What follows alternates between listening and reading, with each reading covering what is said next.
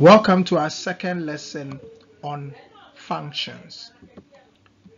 In this lesson, we shall look at how to find the range of a function given the domain. Okay, so let's start with a linear function. When we say that a function is linear, it means that the highest power of the x is 1. Okay, that makes it a linear. So when the highest power of the x is more than 1, then that is called a non-linear function. So we have an example here. P of x is equal to x minus 5, defined on this domain, okay? And we are told to find the range. So what do we do? Since it is a linear function, the approach is quite straightforward. Use the two extremities as the input for this function. They produce some output, and those outputs will be used to form your range. All right, so let's see how that is done. So we'll use the first extremity, which is -2, as our input. So we put -2 into this function, and then we get -7. All right, then we put the second extremity into the function, and then we get 2. So now we have an output of -7 when we have an input of -2, and then an output of 2 when the input is 7. How do we form our range given our answers? This is how you state the range. So the p of x, which is the function, now lies between -7 and 2. Okay, so this is how you state the range, and you are done. It's pretty straightforward. You use the extremities to find your various outputs, and they will give you the range straight away. Let's consider another example. So find the range of f of x if the function is defined as this, okay, based on this domain. So like we did in the first example, we'll put the first extremity, which is 0, into the function to see the output it will give us. So an input of 0 gives an output of 2. How about 5? An input of 5 gives an output of 17. All right, so how do we define the range? So the range of the function is given as this. All right, f of x is less than 17 but greater or equal to 2. All right, now at this juncture I would like you to practice these questions. All right, after which we move on to the non-linear. Like I said from the beginning of this lesson, non-linear means it has its highest degree of more than 1, okay, and that is the power. All right, so let's consider this example. X squared, this is a quadratic function. All right, now it is being defined on this domain, and then we are told to find the range. Now don't do this.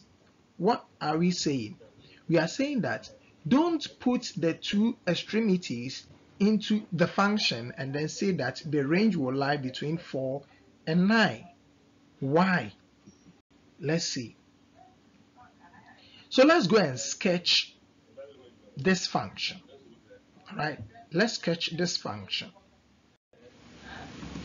Now when we sketch this function, this is what we have. All right, now remember that it was defined on the domain -2 to 3. So the numbers under consideration are -2, -1, 0, 1, 2, and 3. So you can decide to sketch, and when you sketch, this is how it will look like. Now if you are not conversant with curve sketching, then this is what you should do. You draw your x and y plane, then you input -2 into the function. Remember, it's the curve of what? X squared. So every number is squared. So 2 will give you, -2 will give you 4, -1 will give you 1, 0 will give you 0, 1 will give you 1, 2 squared will give you 4, and 3 squared will give you 9. Okay, then use a smooth curve through. All right, and you are done. This is how it will look like. Now the range of a function is basically the height of the function on the y-axis. Okay, so from the highest number to the lowest number, and the lowest number is 0. All right, hence the range of the function is between 0 and 9. All right, that is the main reason why if you are to use only -2 and 3, you'll be wrong. You would say that the range is between 4 and 9. So it will be best for you to draw or just list all the domain and then look at the trend, and you will see the minimum number, which is 0, and then the maximum number, which is 9, to state the range when you are dealing with a non-linear function. All right, so clearly it would be erroneous to say that the range is this. Why? Because when we sketch or when we use all the domain in question, we know that this will be the range. Let's consider another example.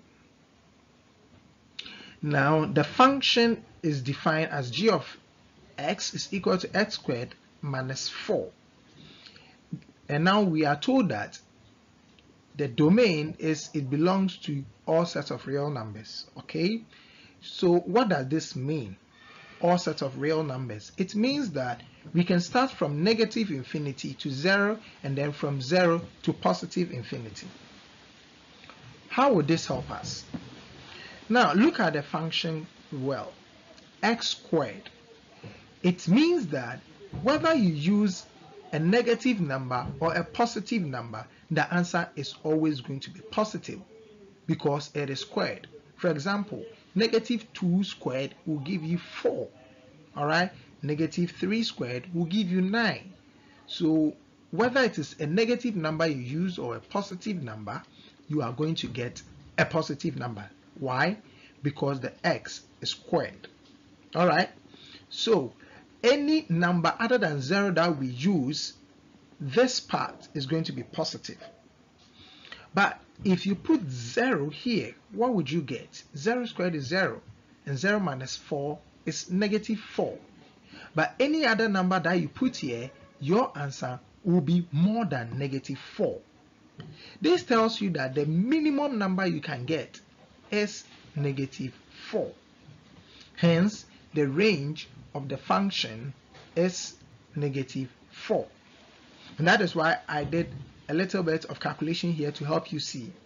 If you put -3 into the function, you get an output of 5. And when you put a +4 into the function, you have an output of 12. So whether it's a negative number or a positive number, the answer you will get is more than -4. Hence, the range is stated as this. All right, look at this question too. So you have f of x being defined as this. One thing you should know is that this is squared. Hence, your answer is always going to be positive.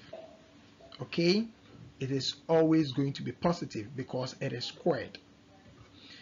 Our job is to find a range. There's a shortcut that I would give.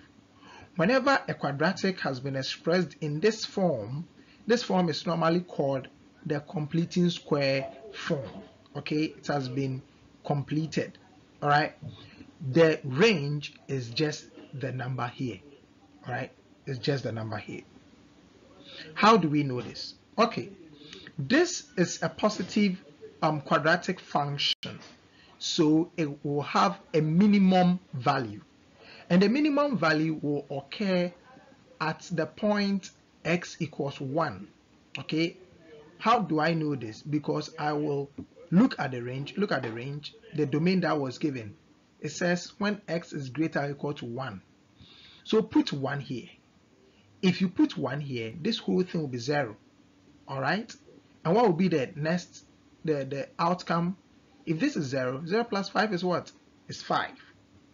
But when I input 2, so 2 minus 1 will give me 1, and 1 squared is 1 plus 5 is what? Is 6.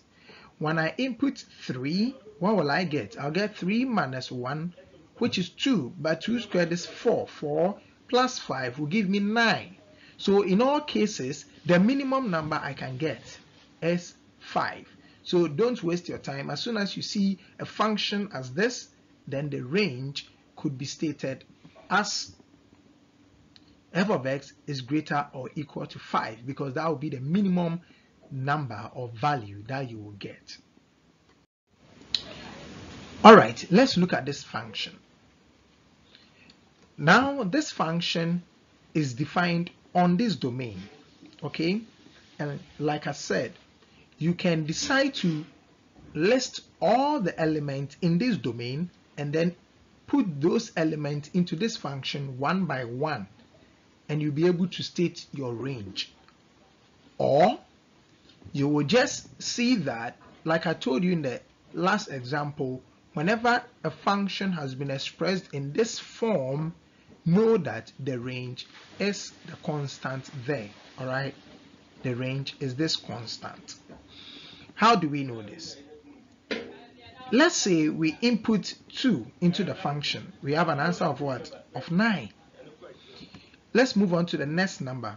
Remember, this is from 2 to 3 to 4 to 5 to 6 up to 7. Okay?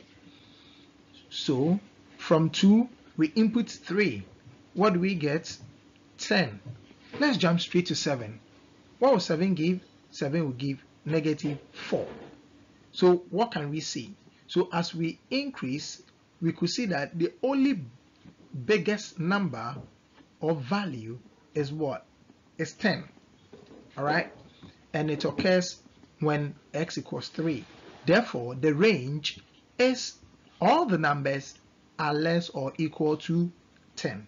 Okay? Because this is 9, which is less than 10. This is 10, which is equal to 10. This is negative 4, which is less than 10. In fact, you can even put 5 there.